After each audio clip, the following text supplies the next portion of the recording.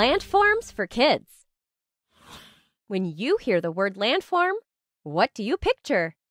Maybe you see a tall mountain or a hill, or maybe a plain or a plateau. Maybe you pictured something super unique, like an alluvial fan, which is a fan-shaped type of clay sediment that forms as the flow of a river slows down.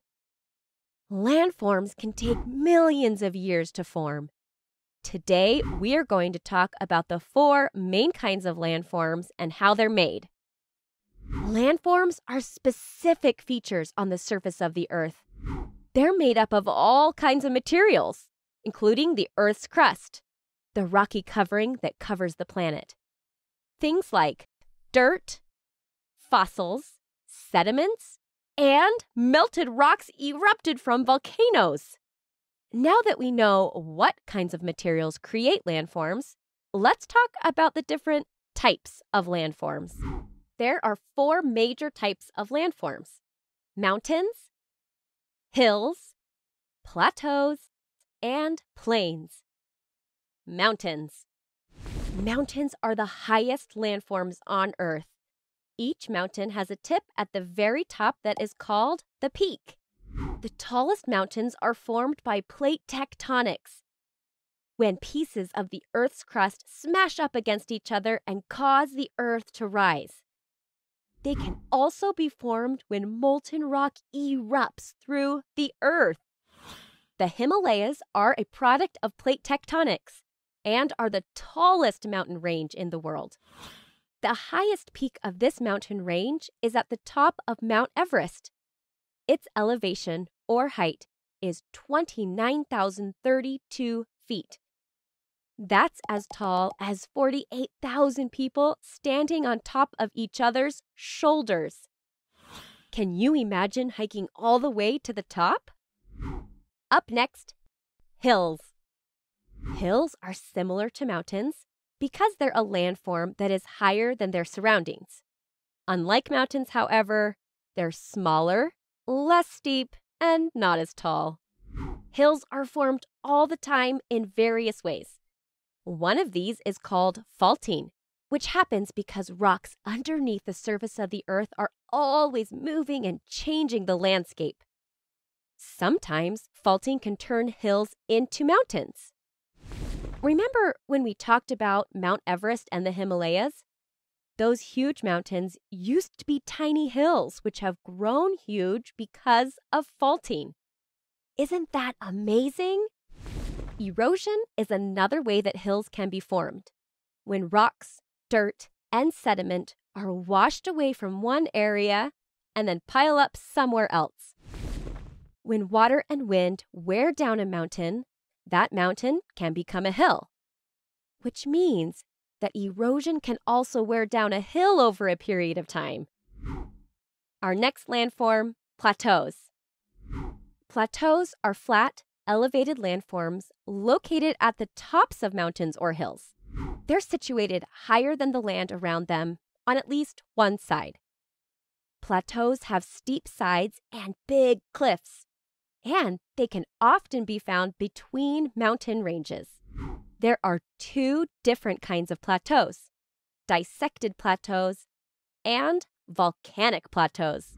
Dissected plateaus are created when the Earth's crust moves upward when tectonic plates shift, which means that these landforms can continue to grow. For example, the Colorado Plateau in the western United States has been rising about 0.01 inches every year for more than 10 million years. On the other hand, volcanic plateaus are formed by many small volcanic eruptions that slowly build up over time. An example of this type of plateau covers most of the central part of the North Island of New Zealand. Plateaus can also be affected by erosion, which can contribute to the shape and structure of a plateau. When the soft rock on the top of the landform erodes away, a hard, durable surface called cap rock is left behind. Cap rock protects the plateau from erosion of the soil underneath it. Ready for our last landform? Plains. Plains are the flat areas on the planet's surface. They cover over 1/3 of the Earth's entire land area, which means there are many different types formed in various ways. Some plains form when ice and water wear away the dirt and rock on higher land. Bits of dirt, rock, and sediment find their way down, and when these layers build up, plains are formed. Others are the product of volcanic activity. Lava plains form when lava pushes up from below the ground and flows across the land. One of the most famous examples of this type of landform is the Great Plains, located in the United States. It's a huge, flat area that stretches across Kansas, Nebraska, North Dakota, South Dakota, and parts of 6 other states. Wow, that's a whole lot of plains. Now that your brains are packed with all sorts of new facts, let's test your knowledge. True or false? Landforms can be formed by tectonic plate movement. True! Mountains, hills, and plateaus can all be formed by plate tectonics. Fill in the blank. There are blank major types of landforms. Did you say 4? Great job! Which mountain is the tallest in the world? Did you remember that it was Mount Everest? Name 2 different kinds of landforms. Mountain, hills, plateau, plains. True or false? Landforms are made up of only one kind of material. False. Landforms can be made up of many different kinds of things, like the Earth's crust, dirt, fossils, sediment, and material erupted from volcanoes. Nice job, everyone!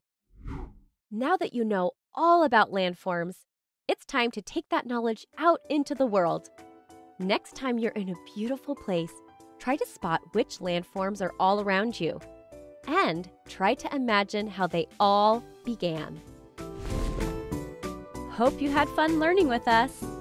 Visit us at learnbright.org for thousands of free resources and turnkey solutions for teachers and homeschoolers.